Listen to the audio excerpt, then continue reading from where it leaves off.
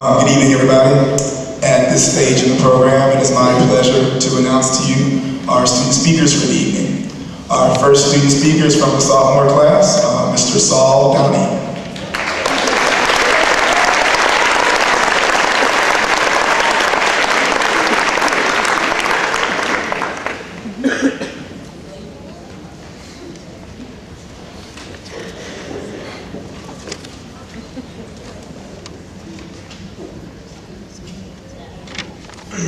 Good evening.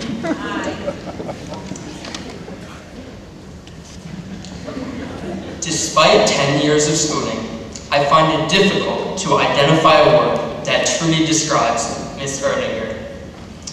Expressions such as awesome and amazing seem too cursory. Other adjectives like cool and rad, too simplistic. Even wondrous doesn't appropriately describe the numerous virtues of the person who inspired me to rise to new academic heights, challenged me to be the best I could, and as a result, improve my reading and writing, making me become a better person in the process. However, upon meeting Miss Erlinger on the first day of 9th grade, she and the subjects she taught did not strike me as terribly important. High school is an exciting time in one's life. There are clubs to join, new friends to make, and sports teams to dedicate one's time to. It is quite easy to lose focus on academics amidst the morass of new opportunities to explore, as I discovered last year. Playing left bench for the varsity soccer team was a huge time commitment. And other menial tasks, such as reading chapters of To Kill a Mockingbird, took the back seat on my agenda, I must admit. Miss Erlinger, whose virtues I'm extolling today, wasn't always discussed in such a kindly fashion during the onset of school, especially during periods after one of her notorious pop quizzes on seemingly obscure quotes. So, after a week or two of poor showings on classwork and tests, I realized I had to put forth a greater effort into my studies to continue receiving the grades I was acclimated to. The first essay was assigned, and the objective was to write about oneself, one of my favorite topics. I worked diligently, and after a proofread from my parents, my masterpiece was ready to be turned in. The day I received my paper back, I learned 2 important lessons.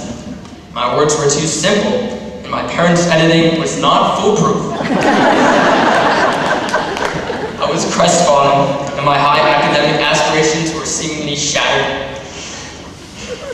Yet, I did not give up. I worked and worked, labored and toiled, put the try and try hard, and then had an epiphany. I realized how interesting To Kill a Mockingbird really was. I got involved in group discussions, and I actually figured out the cryptic reading chart and completed the assigned reading on time.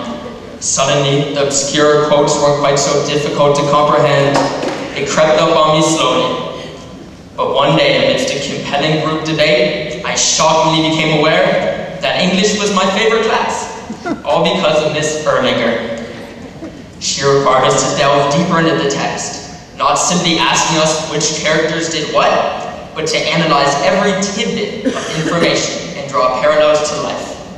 Whoa, that's so deep. Was the frequently heard expression from the class after she posed one of her thought-provoking questions. I threw myself into my studies with increased gusto, rising to every challenge Miss Erlinger thrust upon the class. And eventually, my reading and writing started to improve. She inspired me to work harder and think more. As a result, I reached a level of reading and writing prowess I never would have thought attainable at the start of the year.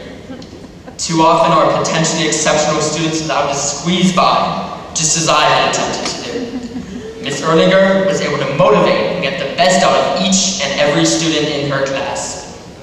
While some kids may have buckled under the pressure of the demands, the rest emerged hardened and able, perfectly willing to write numerous essays or scrutinize Shakespeare. Thanks to Miss Erlinger, my classmates and I are not just more educated, but on the road to being more successful students and citizens of our nation, whose future we are now more apt to shape. So, once again, I would not be the person I am today if it wasn't for Miss Erlinger. For that, I thank her profusely. For if it weren't for Miss Erlinger, I wouldn't be adding words like profusely to my writing.